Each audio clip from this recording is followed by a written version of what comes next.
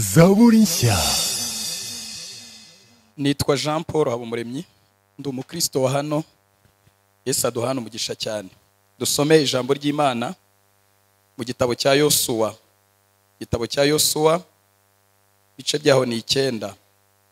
Turasoma duhereye ku murongo wa mbere ndageza ku murongo wa 16.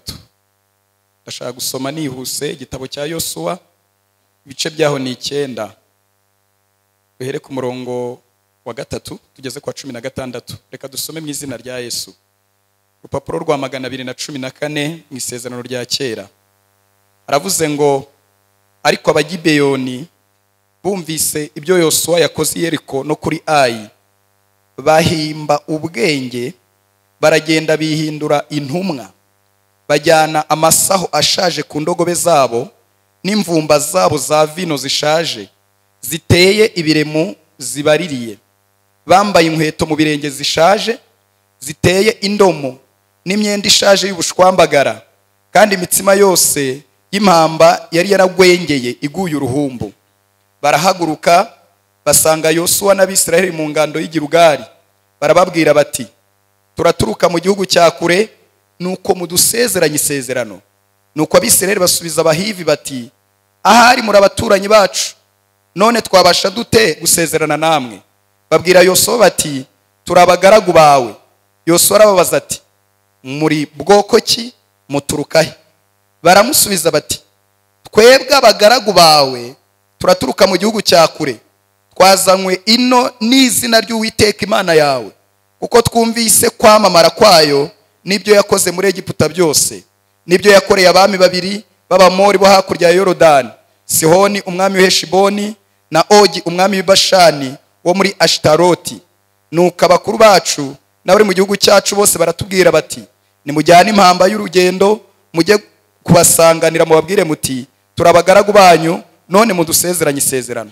Kandi imitsima yacu twayihambiriye mu mazu y'iwacu igishyushye, umunsi duhaguruka tukaza kubareba, none yaragwengeye iguye uruhumbu. Kandi n'izi mvumba twazuzuje vino zikiri nshya, none dore ziratobaguritse, imyambaro n'inkweto bidusaziyeho kubw'urugendo rurerure cyane. Abisirayeli bemezwa n'ibyo kurya byabo batabishobanuje Uwiteka. Nuko Yosuwa asezerana n'abisezerano ry'amahoro no kutazabica, n'abatware b'iteraniro barabarahira. Nuko iminsi 3 ishize bamaze gusezerana nabo, bumva ko ari abaturanyi babo kandi ko batuye hagati yabo. Imana itugirire neza. Soreze mu gitabo cy'Imigani bice 22 umurongo 1 Igitabo cy'Imigani ibice 22 umurongo wa 3. Kadusome mu izina rya Yesu. Aravuze ngo Imigani 22 umurongo wa 3. Aravuze ngo umunyamakenga iyo abonye ibibi bije arabyikinga. Mu yandi magambo, uyu muntu bise umunyamakenga afite ubushobozi bwo kubona ibintu kari bibi, ariko nanone yarangiza akabyikinga. Turi kumvikana? Ariko umuswa arakomeza akabijyamo, akagira gute? Akababazwa nabyo. Imana idushyigikire cyane. Tugiye kuganira amagambo umuntu wese yatahana, tuzakomeza kuganira. Imana nimfasha. Ijambo rivuga ngo amakorosi agoye yo mu rugendo rujya mu ijuru. Amakorosi agoye yo mu rugendo rujya mu ijuru. Sinzi niba amakorosi ari Kinyarwanda, ariko ntekereza ko twese tubyumva. Amakorosi agoye yo mu rugendo rujya mu ijuru. Ntabwo ndi buhere kure, ndabanza kuvuga ibintu bibiri mbere yuko ninjira ku ikorosi rya mbere. Ndashaka kubabwira ko abantu bose bafite gahunda yo kujya mu ijuru, bari ku rutonde rw'abashakishwa. Barashakishwa nande? Barashakishwa kubera iki? Bakundwa mu mwami, uri ku rutonde rw'abashakishwa, kandi hari ubundi bwami bugushakisha. Impamvu ubwo bwami bugushakisha nuko kera ukibarizwa muri ubwo bwami wabyaraga umusaruro. Urankurikiye? Hari umusaruro wabyaraga, kandi uwo musaruro wagiraga imbaraga no ku bandi bantu batandukanye. Ariko umaze gusezera, Imana imaze kuguha agakiza, Imana imaze kuguhamagara, uvayo. Mu yandi magambo, wasize uhombeje ubwo bwami wasezeyeho kubera ko Imana yaguhaye agakiza. rero ubwo bwami ntabwo bwakuretse, ntabwo bwajugunye, bwatereye iyo ngo buvuge ngo aragiye araducitse. Mu gihe cyose ugihumeka, ukirya umufupa n'isombe, ukiri mu buzima busanzwe, bugushyira ku rutonde rw'abahigwa bagushaka, bashaka yuko byanza bikunze bwakongera bukakwisubiza. Ngira ngo murimo murabyumva. Ubwo bwami ndimo ndavuga rero, ntekereza ko abantu bo muri ansha bari wakuru, ni ubwami bwa Satani. Naratangaye, nari ndimo soma inkuru za Mose aganira na Farawo. Bwa mbere Mose aganira na Farawo yaramubwiye ati nyamara rekura ubwoko bwa Isiraheli tugende tujye gutambira Uwiteka ibitambo. Ariko naratangaye bene data, byasabye amaboko y'Imana akomeye, niko Bibiliya ivuga, bisaba ibitangaza by'Imana, bisaba ukuboko kurambutse n'ibimenyetso bikomeye kugira ngo Imana ibavaneyo. Kubera iki Farawo atabarekuraga? Ni imbaraga z'umusaruro babyaraga mu Egiputa. Ariko ndashimira Imana ko nubwo twabaye ahantu turi abaretwa, hari imbaraga zaha dusanze zirahadukura. Imana ishimwe, haleluya. Kandi nibyo byirato byacu, nizo mbaraga zacu zo kuririmba. Nuko hari imbaraga zadusanze mu busambanyi, zidusanga mu businzi, zidusanga mu bujura, zidusanga mu byaha bitandukanye twakoraga, aho twari mu buretwa tubyara umusaruro w'amanywa na nijoro dukoreshwa ubuzima bw'agatunamwene. Imana irangije iraduhamagara kubw'urukundo rwayo. Imana yarakoze kuduhamagara bene data, haleluya. Kandi namenye amakuru, nyababwire, namenye ko abantu bose atari ko bahamagawe. Hariho n'ababyifuje bagerageza kwishyira mu mwanya w'ibyo bintu, ariko byanga kubafata kuko igihe kitaragera. Ariko abahamagawe duhereza Imana icyubahiro. Imana yarakoze kuduha agakiza, ihabwa icyubahiro. Rero iyo umuntu amaze kujya ku rutonde rw'abashakishwa, aba agikomeje urugendo, ashakishwa, Satani amuhiga, aramuhiga amanywa na nijoro, ariko agikomeje urugendo. Rero ndimo ntekereza kuzaganira na Ranshawa, numvishe nabaganiriza amakorosi agoye. Impamvu agoye harimo ibice bibiri. Abagenzi bamwe barahanyuze bameze nkatwe bayagwamo, bamwe babura iby'ibyiringiro byabo bari bategereje kuzabona. Bya bindi bavuga ngo tuzagera mu ijuru, ntabwo bigeze bagerayo. Si uko batabiririmbye, si uko batabihanuye, si uko batabibwirije, murankurikira, banabikoreye mu buryo bufatika, babirarira amajoro. Ariko bageze mu makorosi, wenda nzavuga makeya, andi umwuka wera azakomeza kuyatuganiriza. Bahageze barahagwa, batakaza icy'ingenzi, basigara amaramasa, babaririrwa ku rutonde rw'abantu batazahabwa ubugingo, barazimira.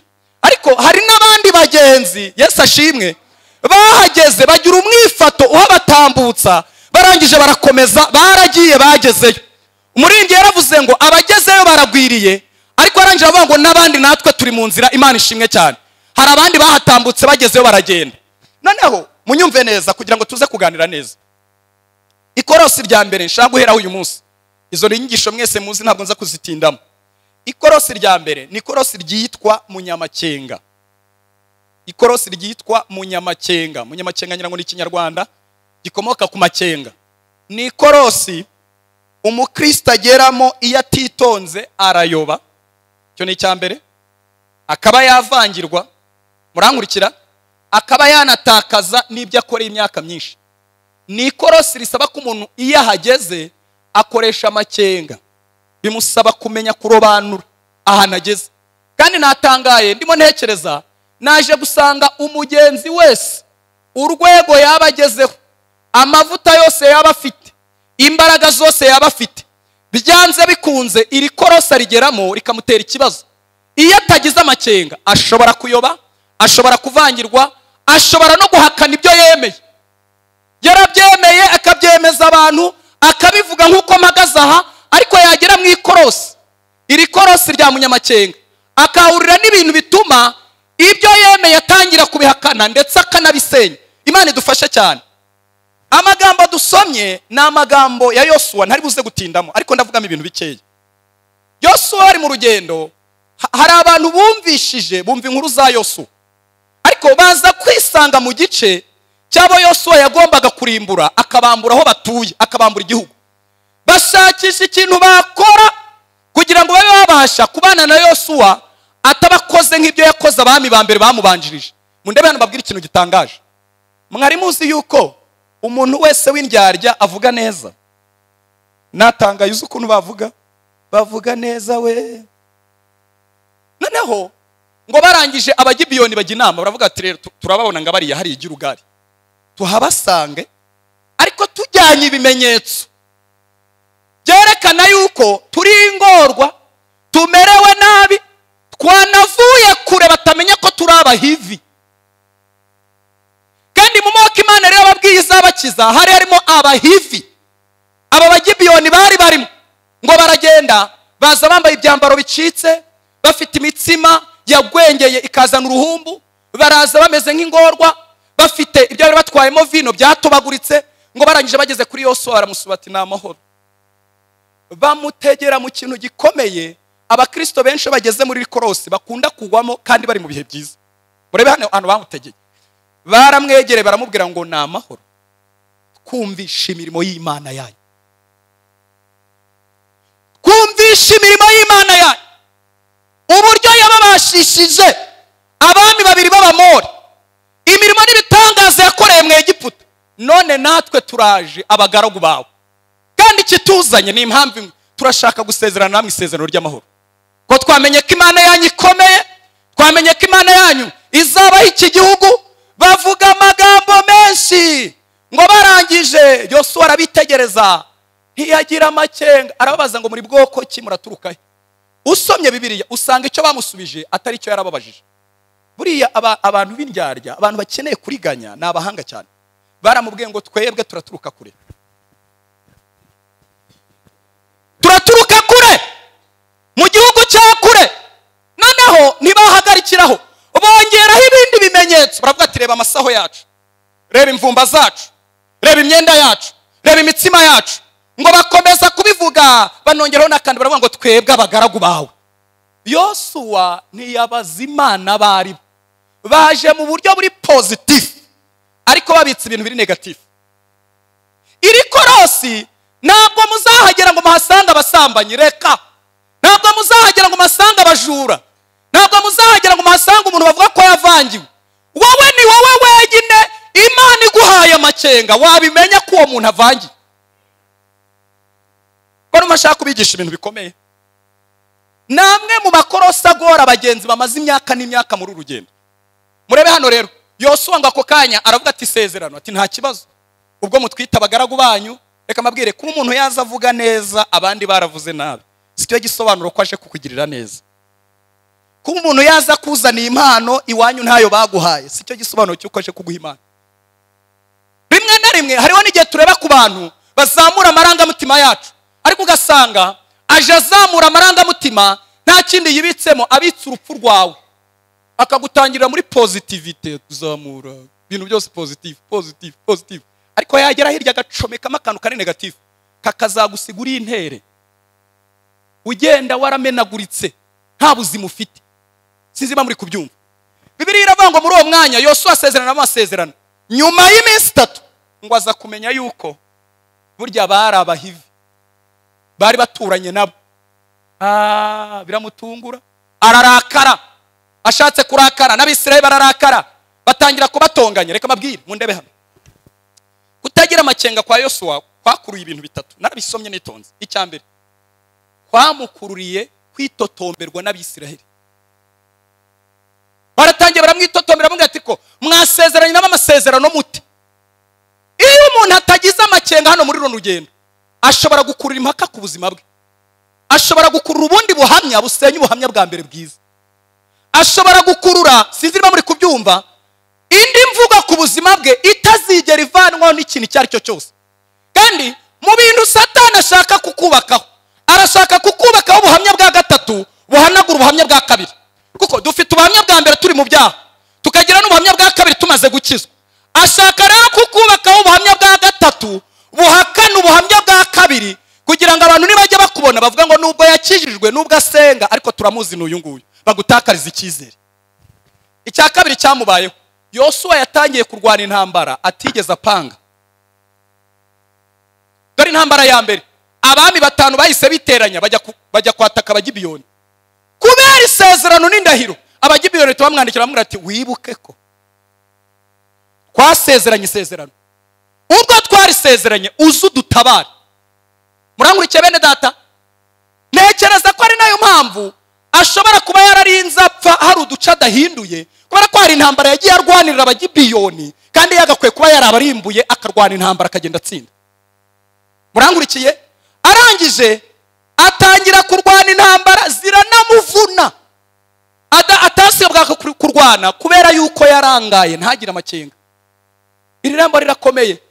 Ikindi cya gatatu ntibabwire, byagoye Yosuwa gusubira imbere y'Imana ajya gusobanura impamvu ataje kuyibaza.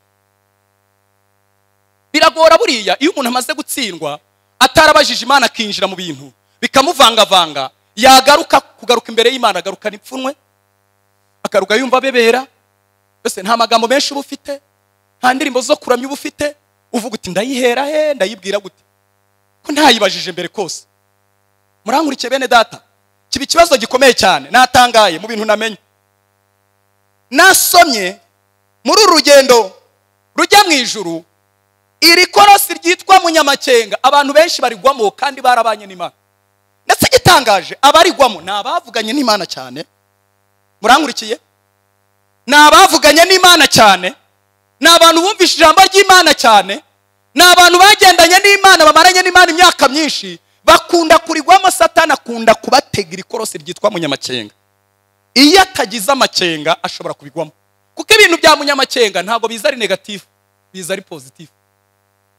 Noneho murebe hano babwira ikintu gitangaje.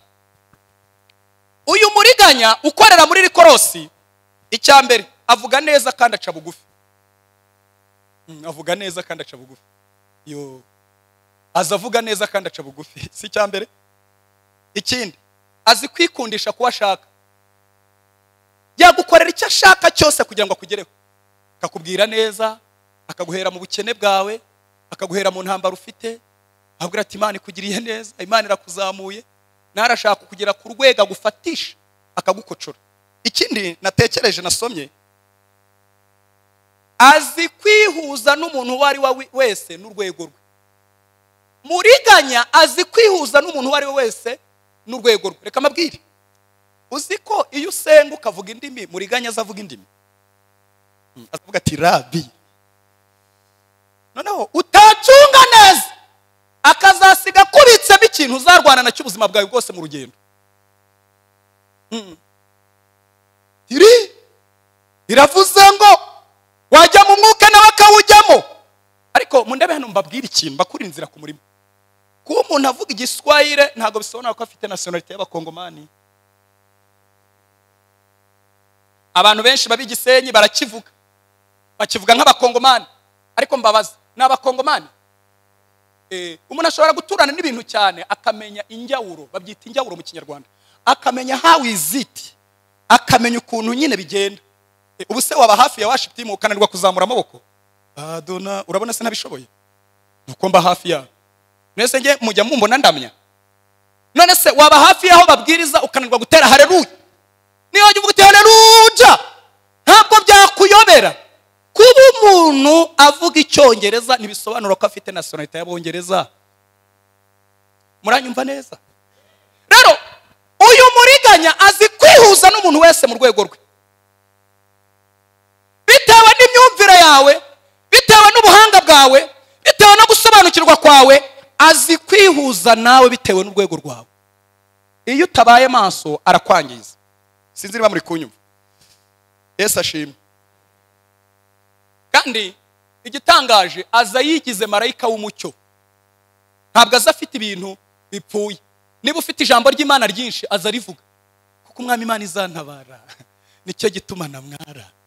Ariko muri wabitsa amabanga akomeye yo kuzakwangiza akagufatira muri iri korosi. Murebe hano babwira ikintu gikomeye, nibyo shaka kuza kuvuga mu mwanya mutoya. Bakundwa mu mwami, iri korosi mu ryitondero rifite ibyiciro bitanu. Ndabivuga nihuse. Rifite ibyiciro bitanu, hariho n'ibindi byinshi. Icyiciro cya mbere, murankurikiye, ni ibigare ariko bifite amasoko yanduye. Ibigare bifite amasoko yanduye. Ibigare bishobora kubamo abanyamasengesho, bashobora guhurira kuri groupe za WhatsApp, mundebe hano. Bashobora guhurira mu mitwe y'abaririmbyi, ugasanga abo bantu barimo harimo umwe usobanukiwe imvu n'imvano y'icyo baricyo. Kandi wabyinjiramo ukazavamo nta musatsi ugira kandi waragiye ufite umusatsi. Wabyinjiramo ukazavamo umwuka wera yaragiye kandi warinjiyemo ufite mwinshi. Wabyinjiramo murankurikira ukazavamo uvuga nabi kandi waravugaga neza. Wabyinjiramo ukazavamo uzi kujya kurya muri resitora utaye urugo kandi bose bashonje, murankurikira, kandi utarajya gubikora kuko bagira amagambo, bagira ibiganiro byabo. Ni ibigara ariko bifite amasoko yanduye, amasoko ahumanya, amasoko agenda yanduza ababigiyemo. Bene da birahari birahari bafite amasoko, kandi iyo batangira bakuganiriza ubugira ngo nabagenzi nk'abandi. Ariko ibi bigare bifite gahunda kandi byose bifite ibanga rihishemo, ni ibanga ryitwa kuriganya. Abagenzi rero babaswa babijyamo gusa bagapfa kugenda. Niyo mpamvu Paulo yabyandiye itorero ry'Ikorinto, nabo barabigiraga mu Ikorinto, bagiraga abantu mu mujyi basenga, baza gusenga b'abasirimu bo mu mujyi, ariko nanone basambana, harimo n'abatinganyi, harimo n'abavuga indimi yewe ariko bendana. Paulo arabandikira urwandiko rwa 2 rw'Ikorinto ibice 6, arababwira ngo ni mwitandukanye nabo mudahuje. Aravuga ngo mbese uwizera n'utizera bafitanye mugabane ki? Barizeburi na Kristo bahuriye he? Aravuga ngo ni mwitandukanye. Kandi n'Imana rero ibwiye Abisirayeli irababwira ngo nimugera mu gihugu mbahaye, ndabasabye ntimuzashake mu mahanga bakikije, ntimuzabagirira inyota ngo mubashake, ntimuzakumbura ibyabo, kuko bababera umutego bikantandukanya na bikazatuma mbajugunya nk'abata. Imana itugirire neza, turi mu kinyejana kibi. Aho ubona hari ibigare byinshi, amagurupe y'amasengesho y'ibigare, hari amavuta. Kuba hari amavuta ntabwo bisobanura ko ari amavuta y'ukuri. Umuntu umwe yaramamaga ashaka kumpa akazi, yakoraga ikiganiro ahantu, arambwira ati Imana yarakumbwiye, kandi nari nkennye ku buryo nabyemera. Ibigare ni byiza, bitegera ahantu henshi hatandukanye. Bashobora gutangira bagusura wabyaye, ntabwo muri kunyumva. Bashobora no kukurihira minervari, sinzi niba ndi kubigisha ibintu bikomeye. Bashobora no kugufasha mu buryo bumwe n'ubundi, ariko utakwitonda ukazasanga icyo wari ufite cy'ingenzi kikuganisha aho tujya waragitakaje. Arambwira ati rero uzaze tuvugane. Genda arambwira ati mfite ibikorwa hano, urabizi nibi n'ibyanjye, ndashaka kuguha akazi rero ukabisigarana, akazi ukora ibigwaniro kazagira gute. Ndamubwira nti waransengeye, nanjye mu mwanya nge gusenga. Imana tubaza nimwe, nyibaze niba koko yemera ko nza gusigarana ibikorwa byabo. Barambwira ati njya hanze, njya muri Amerika n'ahandi hatandukanye, kandi yanegeye mu ikorosi rikomeye, ikorosi ry'ubukene n'ikorosi riteye ubwoba. Muranyumva? Birangiye rero ngiye gusenga, nkajya numva ijwi rinseka gusa, rikambwira ko Jean Paul nta bwenge ugira. Ubundi muriganya ushobora no kumureba no ku maso gusa utanayishuriwe iyo umaze gukura. Ndangije rero icyo nakoze ni giki, naragarutse ndazana muganiza, namubwira nti rero numva bya bintu rwose ntari kubyemera. Arongera nsubirisha mu bwaka, barambwira ati narasenze, niwe Imana yambwiye, kuki itambwiye abandi? Atariko umbere nyangamugayo, abandi barabyemera bakandya bakagenda. Nkimara kuvaho namenye yuko imyuka akoresha atari umwuka w'Imana. Ararondora, ndabizi neza, nabikoreye ubugenzuzi. Ararondora, ashobora no kurondora isahani waririyeho akavuga n'amabara ahari.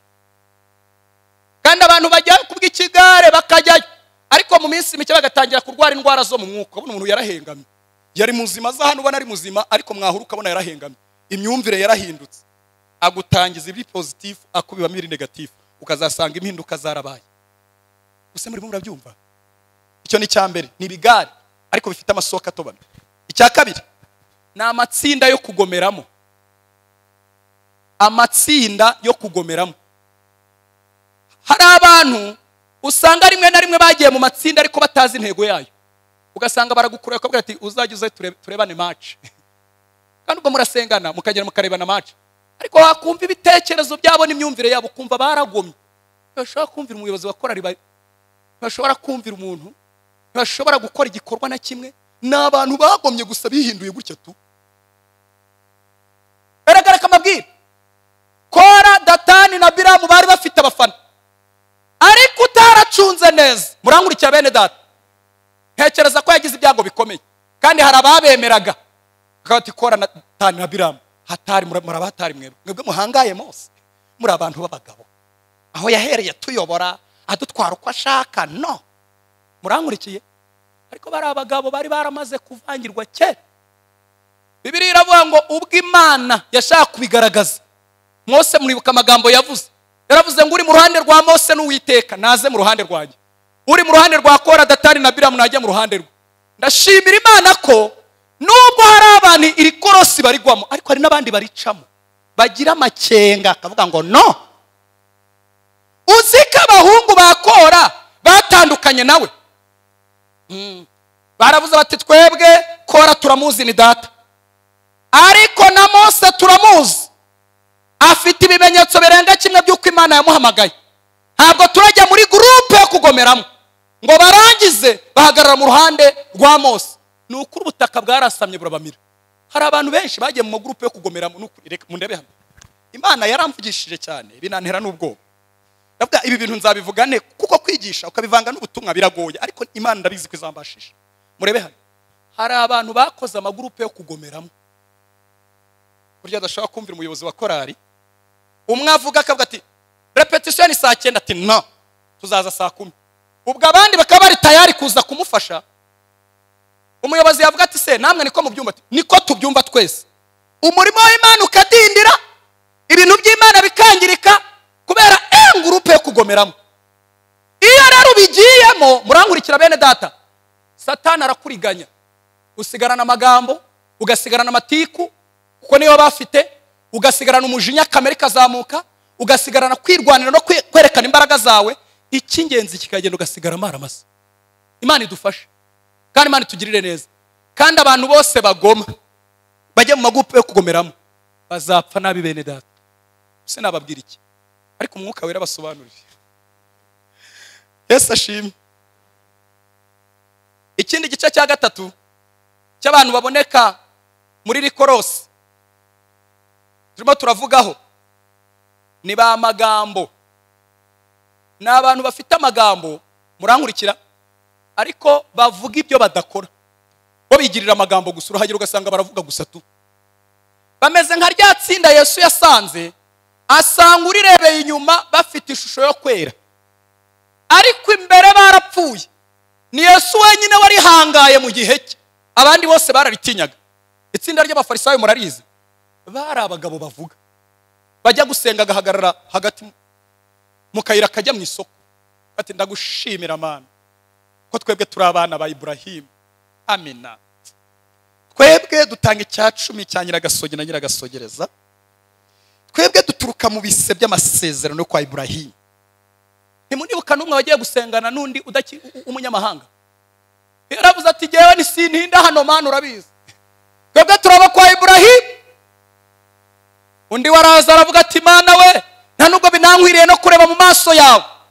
Ahantu rero iri tsinda rirahari by'aba magambo babwiriza kwera ariko batera. Murankurikira? Babwiriza bavuga kubaha Imana ariko batayubaha. Ku buryo nabimenye namenye ikintu, nakimenye gikomeye, ikintu ushobora kureba ukabamenya. Iyo uri kure yabo ubona ari beza, ariko uko urushaho kubegera ubwiza bwabo urabubura.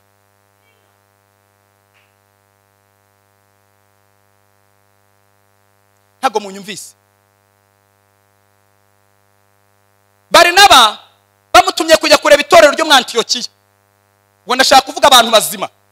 Ngo ahageze ngo yabonye ubuntu bw'Imana buri mu itorero, ngo bimuremera umunezero mwinshi, ngo aranezerwa, ngo yumva amagambo yo kubahugura, ngo arababwira ngo mugume mu mwami Yesu mwaramaje mu mitima yanyu, ngo uko haguma bakagenda bongererwa umwami Yesu. Mundebe hano mbabwira kandi ubundi ikimenyetso kigaragaza umuntu utari magambo, iyo mubanye wumva umwami Yesu ari kugenda yiyongera.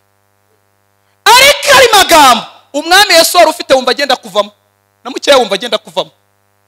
Use muri kubyumva? Wumva n'umwami Yesu wari ufite agenda agira gute?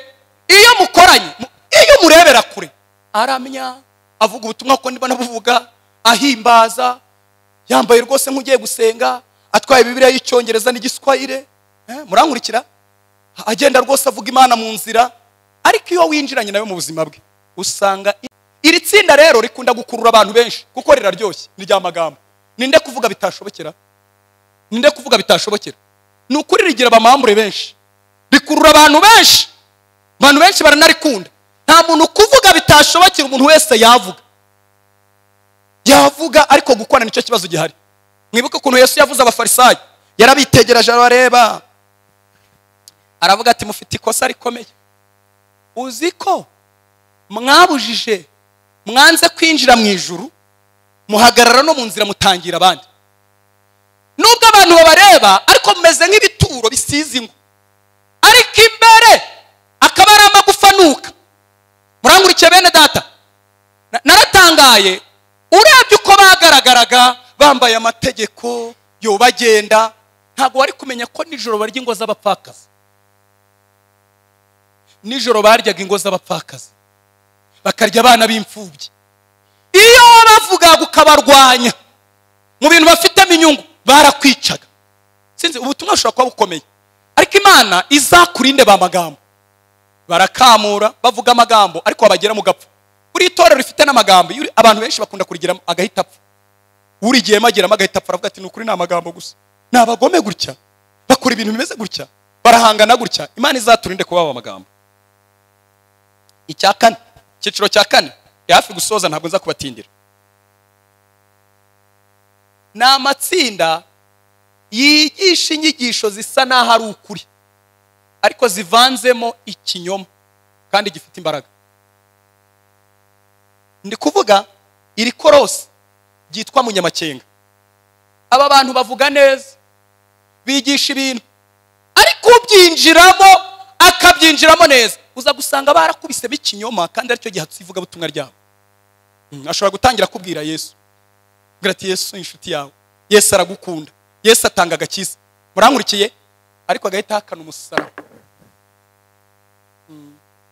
Akavuga ati buriya umusaraba nta mbaraga ugira, byarangiriye muri Israel. Reka mbahe ingero nkeya natekereje kandi zangarutsemo. Yesu ashima. Hari abantu bafite ivuga butumwa rivuga ngo manjo ebivo karideme numuro, murye mwinywere kubera ko ejo tuzapfa. Murankurikira? Bavuga Yesu neza mw'abantu. Baravuga ati Yesu atanga ibiryo, ariko nawe bibaze umuntu uvuga ngo Yesu atanga ibiryo, murumva bitahita bibafasha ku kanya. Yesu aragabura we, yarangaburiye we, Yesu agira neza, ariko indamu yabo ninda. Ibyiringiro byabo bigarukira ahantu hamwe hitwa hehe? Kunda. Kandi iyo babivuga, iyo batangira babivuga ugira ngo ni ukuri, ariko bagatakaza icy'ingenzi ko abantu twese turi muri urugendo tuzimuka inaha tukajya ahandi hantu. Yesu ashimwe cyane. Noneho mu magambo rero bakunda kwigisha iryo tsinda, ngira ngo na kera mu binyejana bya kera byarabaye, ariko n'iyi minsi nabonye byaragarutse. Bakunda kuvuga ko Imana itabikora. Ariko ati mama, Imana ntiyabikora, ntago yamutwara, ntago yapfa, ntago yapfa. Ku buryo murabizi ko Imana irashingira ku magambo abantu bavuze, ishingira ku ijambo yavuze, kuko niryirinda ikarisohoza. Hari igihe rero ibikora, yabikora mugahura n'umukristo yarashaririwe ari ndakari.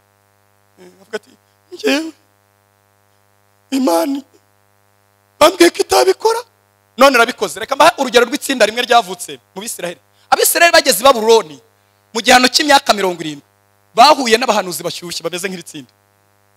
Barababwira ngo ni ukuri Imana ya Ibrahimu ntiyabikora, ntago muzatinda. Ba Yeremiya bagahanura bakavuga ngo muzatinda, na ba Ezekiyeli, Yeremiya rero abihanuye mbere, ba Ezekiyeli bagahanura bakavuga ngo muzatinda. Nimwubake, murongore, mukore ibikorwa, muzamara imyaka 70 nk'uko Uwiteka bivuze. Abandi bo bakaza ati Rabi, irambwiye ngo ntago muzatinda, Imana izashingira ko muri Aburahamu ntabwo muzatinda. Abisirayeli bagira morali y'igihe gito, narabisomye ngitondeye ngo bagira morali y'igihe gito. Baravuga ati ejo tuzatasha, aba bagabo badufata, aba bagabo badukoma, tuzataha ejo. Murankurikira? Mu by'ukuri utagiye izo nyigisho zabo wumva ko zisa naho zifite ukuri, ariko zibitsamo ikinyoma mu buryo bugize gute bukomeye. Udacunze neza zakuriganya ugasigara amaramasa, ugasigara wararakariye Imana, ugasigara ufite umujinya w'Imana uvuga ngo Mana warambabaje, wanteye agahinda, waravuze ntiwasohoza. ngo birangire rero mbabwira ikintu cyabaye. Bagiye kubona abona umwaka wa mbere ibyo abahanuzi babashyuhijemo ntibibaye. Nasomye muri Yesaya aravuga ngo Yakobo yaranzinutswe habe no kuntakira. Bageze ku rwego babwira Imana uradukubise kubita. Hano ngo tuzongera gusenga. Abakristo muzi dufite bameze gutyo. Bagora ati sinzongera kurusubiramo. Babihanuye ari kuwa 4, babihanura ari kuwa 5. Umukozi w'Imana yandambitse ibiganza bishyushye, sinakize, bansize amavuta mu maso no ku ntoki byanze kumfata. Ubwo rero Imana ibinaniwe sinzongera kwisenga, agasigara ameze nk'umugangesta wo mu Mana. Akajyaza ibintu byose abicungira hariya. Mwaramya aho kugira ngo azamure ikiganza akicara. Bati no, irabizi ko nayo ntayemera. Kayibwira ati sinkwemera, gira icyo ukora nkwemere. Kubera iki? Ni za nyigisho zisa na hari ukuri ariko zibitse bikinyoma. Zaramuriganije asigaye yararakariye Imana. Ariko reka mabwire bene data, Imana ni umubyeyi mwiza, ni inshuti niza. Biriya avuga ngo nawe yatubabaza ntabwo izatubabaza iteka. Imana ihabwa icyubahiro. Ahubwo ni abantu bagupfunyikiye amazi barakubeshya. Nguzi ngo birangire batangiye bacuranga inanga zabo. Bavuga ati nukuri tuzacuranga. Bagashyiramo bagacuranga ariko igihe kigeze barazimanika bararakara. Ati Yerusalemu ni inkwibagirwa. Ukuboko kwanjye kw'iburyo kuzibagirwe gukora. Bakagira bati twaririmba dute indimbo y'iwacu mu mahanga. Ndashaka kubabwira ko imyaka 70 yageze. Ariko nyamara bari bahuye n'abantu bababeshya babarimanganya. Abantu ntibakakubeshye mu ndebe hano mbabwire. Situra abakristo abantu mwaje muri racho ni muri bakuru. Mumbabarire mbavane miki. Kugira imyaka 21 ntibivuze gushaka. Kurangiza ukarangiza ukabona masters ntago bivuze kubona akazi.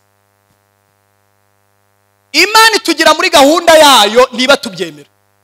Niyo ifite urufunguzo. Igihe kigeze cyo gukora Imana irakora. Ishobora gukora ku myaka 21 igakora kuri 35. Ishobora kuguha akazi umaze imyaka 2 mu bushomeri ikaguha ukirangiza. N'Imana ishobora no kuguha n'akazi utari warangiza. Murangurikiye bene data. Rero hatazagira umuntu babesha ngababwira ngo Imana kubana nayo ibintu byose bigenda flow. Nagasoko kamanuka gutya katagorana no. Ahantu muri Imana niyo ifite urufunguzo bikora uko ishaka. Izi nyigisho zirabeshya. Imana izazibarinda ntimuzahure nazo. Bazakubwira ko umuntu w'Imana atasonze. Ni hehe basonza se? Uzi ko usonze Imana ikagenda bikubwira gutya ndabishaka usonze. Urasonza Imana ikaguhisha abantu bose bakubona. Ikaba yakwambika n'isura nziza y'uko uri umukire. Bakunyura bakajya bakora ati watugurije amafaranga kandi ushonje. Uri guhumeka umwuka ntutambuka. Use muri kubyumva? Uzi ko umuntu agira ibibazo Imana ikamwambika visage nziza. Kugira ngo we Imana ikora ikigomba gukora muri we nta muntu bigize mu ruhare. Mbabare mbabwira akantu namenye mu minsi yashize. Cyane abantu Imana yavuganye na ibintu bikomeye. Hari igihe bacisha ahantu bafatira imbaraga zizatuma bagumana n'Imana muri bya bintu Imana nimara kubikora. Ntabwo Imana rero yabiguha ukiri rojyorojyo. Ukirizwa n'ubusa bene wanyu bakikuvuka karakara ubwo subitunze wabakandagira bose wabamara. Birasaba rero ko Imana ibanza kukugwiriza imbaraga kandi zagusiga ubwiza butuma bene wanyu batakureba. Murangurikiye?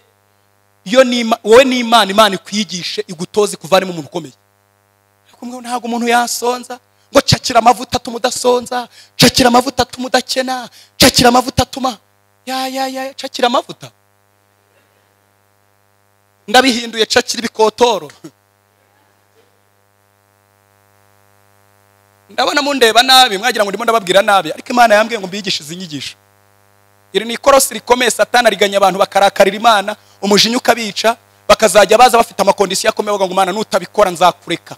Nutabikora nzagusiga kubera abantu bamushyuhije bakamubeshya.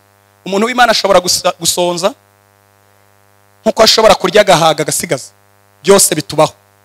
Turacyari mu gice ibyo bintu byose biba. Umuntu w'Imana ashobora gukena kandi ayikorera neza inamwemera imuvuga kuruta uko abandi bavuga. Ntago muri kunyuma. Umuntu w'Imana ashobora kuba mu buzima do risque ubuzima bubi kandi Imana imutangira ubuhamya adahari. Ibyo byabaga kuri Dawidi yabanaga n'intare n'idubu kandi Imana imuvuga adahari. Kajibwira Sawuli ikoreshe Samweli ikamubwira ngo mbonye umuntu ufite umutima umeze nk'uko nshaka. Murankurikiye bene data, munyumve neza, ubwami bw'Imana buratwaranirwa, intwari zibugishamo imbaraga. Icyanyuma ariyo nsoreza dusenga, nabahanga udushya akakomaze kukamenya kantangaje. Ni igice cy'abantu bakunda guhanga udushya.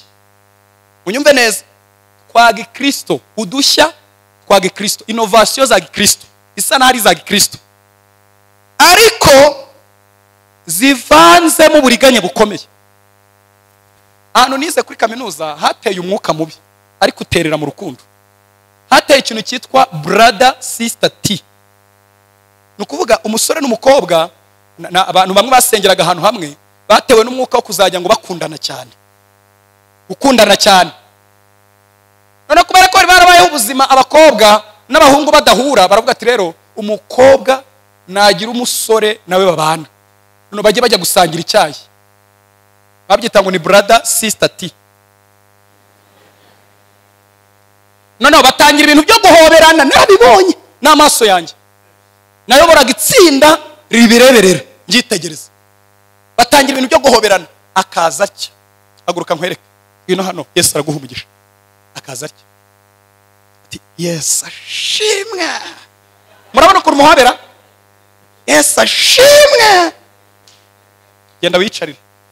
Noneho ndangije ndabareba, maze kubareba mbona nyine ni umuntu wahanze agashya nyine, none akababwira bagira ati mujye muhoberana. Twabayemo by'urwango no kudahuza no kurebana nabi no kugenda twitazanya. We are brother and sister in Jesus name.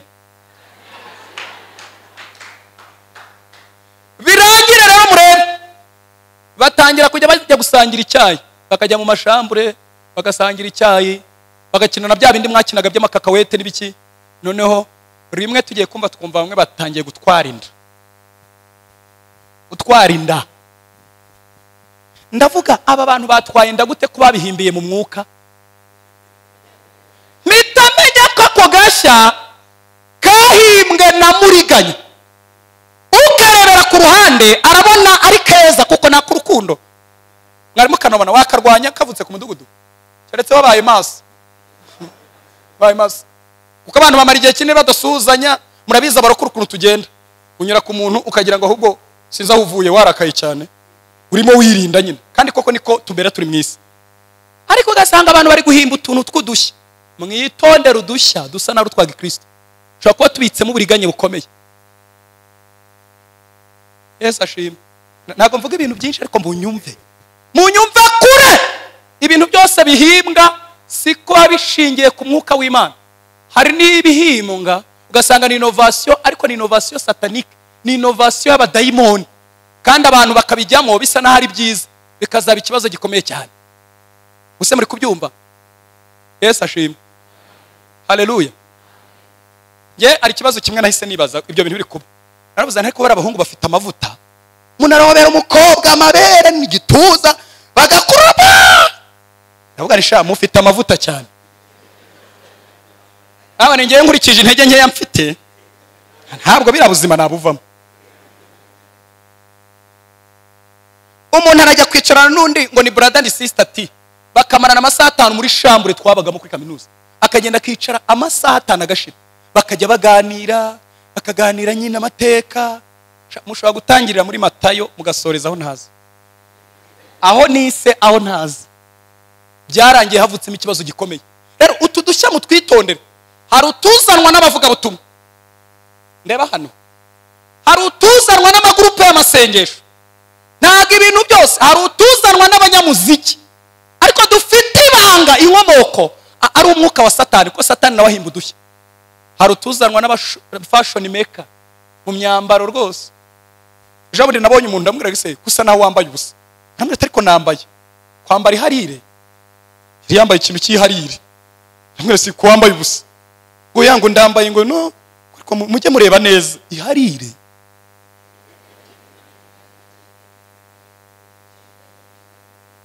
Nudushya mwagize ngo twari twaza, ntabwo turaza, turimo turaza.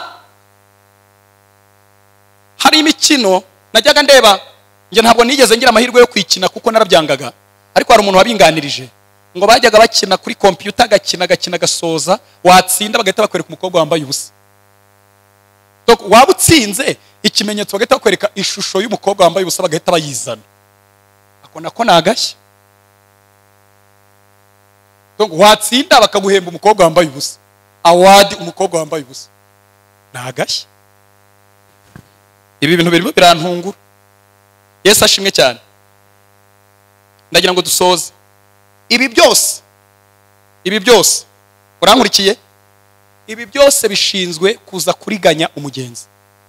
Iri rembo rero kugira ngo umuntu abashe kurinyuramo neza, Bibiliya yatubwiye ngo umunyamakenga agira ubushobozi bwo kubona ibibikare, abibonera kure, ariko nanone yarangiza akagira gute? Akabyikinga. Imana muri aya materaniro kuri ikorosi rya mbere iduha umwuka w'amakenga, iwuguhe mu kazi, iwuguhe mu bukumi bwawe, iwuguhe mu buzima bwawe, iwuguhe ku bashyitsi ugira, iwuguhe ku nshuti zawe. Nubona ibibikare ujye ubyikinga, ngo ariko umuswa akomeza kubijyamo akazababazwa nabyo. Muhaguruke dusenge. Yesu abahe umugisha cyane.